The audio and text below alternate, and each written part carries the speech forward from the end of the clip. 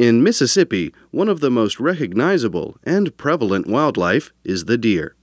Although they normally stick to the woodlands for food and safety, soybean farmers are aware of how damaging they can be to a crop, since soybeans are an excellent source of protein in the deer's diet. The Mississippi State Extension Service's wildlife specialist, Dr. Bronson Strickland, aided by MSPB checkoff dollars, is leading a study to determine the impact deer can have on a soybean field's productivity. By utilizing state-of-the-art equipment and techniques, his team is investigating the extent and potential threshold of deer damage, plus potential tactics to overcome deer feeding on soybeans.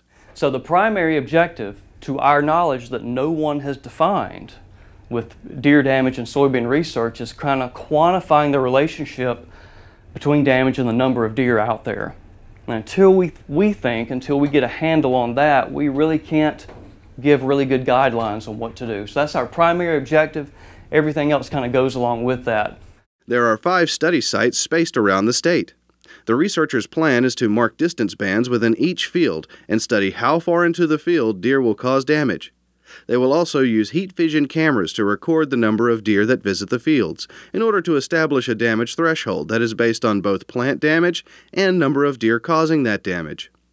With this threshold, they can accurately estimate what amount of damage a farmer can afford to tolerate before investing in control measures to offset the loss. We're going to compare everything economically with yield and what's worth it or not. And there might be some cases where it's not worth it, live with it. And there's certainly going to be some cases where, yeah, you need to do something. Probably depredation permits as well as repellents and other things.